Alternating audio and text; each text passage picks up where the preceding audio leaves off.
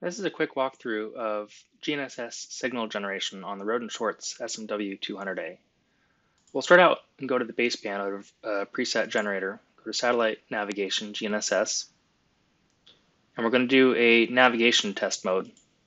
Let's go ahead and configure this scenario. So we're going to do a dual band L1 and L5 GPS signal. And if we had other constellations, we could do those at the same time, or we could do those sequentially, individually. If we had a satellite-based augmentation system, we could add those in as well. But let's start out simple for now. We'll configure the simulation time. This can be some point in the past, this could be some point in the future, this could be now, doesn't matter.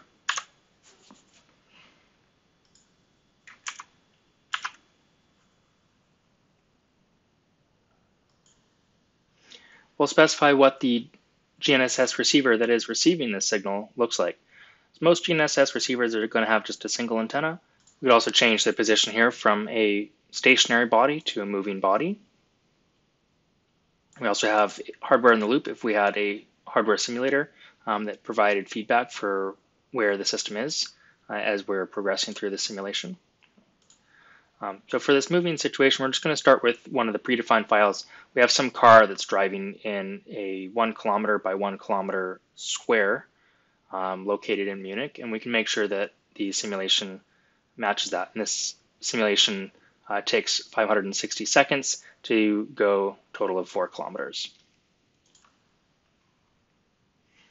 We'd also change the environment model. So whether we have line of sight or whether we're operating with multipath, whether that's due to mountains in the way, whether that's due to skyscrapers.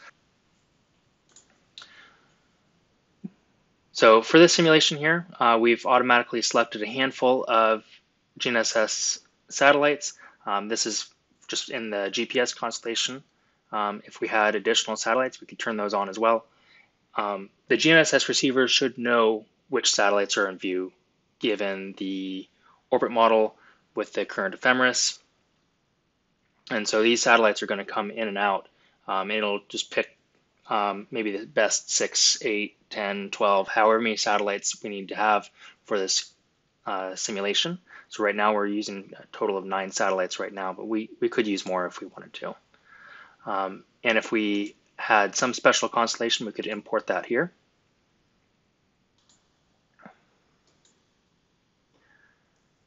We're going to use some atmosphere model as well.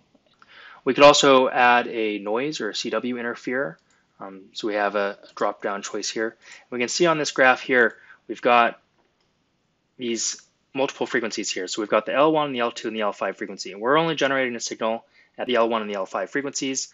But if we had this CW interferer, maybe this interferer is significantly higher than the nearby GNSS receiver. Maybe that's going to compress the GNSS receiver and it won't be able to get a position.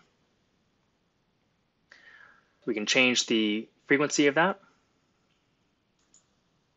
We could add some additive white Gaussian noise, and whether that's going to be interfering with all of the frequencies, or maybe that's only going to be interfering with a single one of the frequencies.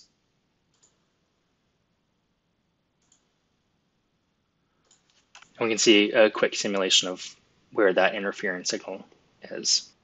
I'm going to go ahead and enable that interferer. Now we can jump to the satellite simulation monitor. So here's what the GNSS receiver should see. We've got a couple of satellites overhead. We've got the G26 nearly directly overhead and others closer to the horizon. We can take a look at the ground track. We'll see that G26 is almost overhead. The other ones are a little farther away.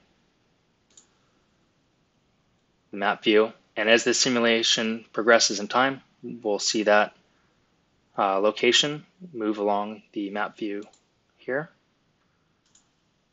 Take a look at our attitude if we're simulating this for some airplane. We have some elevation and azimuth profile. And we could also take a look at all of the hardware channels that we're simulating right now. So we have the GPS satellite 5, we have an L1 C over A signal, an L5 signal.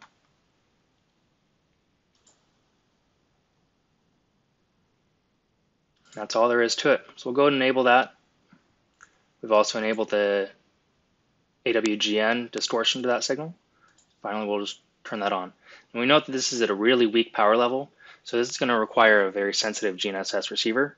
We may need to increase that power level. Best way to do that is we'll do that in the baseband. Most all the other applications on the signal generator, we change that power level directly here. But because this is such a low power level signal, we need to optimize the signal noise ratio both on the baseband and the RF.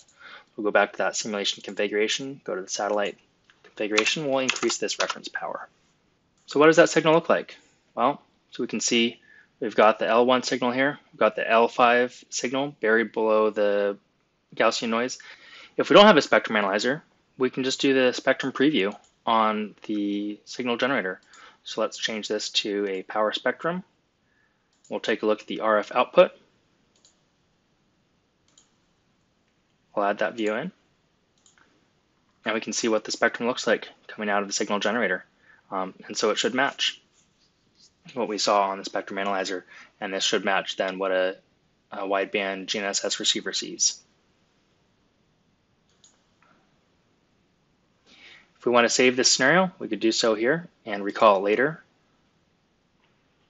And if we have some predefined scenarios, if we want to do some assisted GNSS for some more advanced cases for LTE testing, we could do so. Now this SMW has just a single baseband block here, but if this SMW is configured with 2 baseband boards, then we could have a second baseband that is responsible for generating a interfering signal, maybe a DME signal, and we can sum those 2 signals together on a single RF output. We could also configure this with dual RF output, and then we could combine those outputs together after the fact.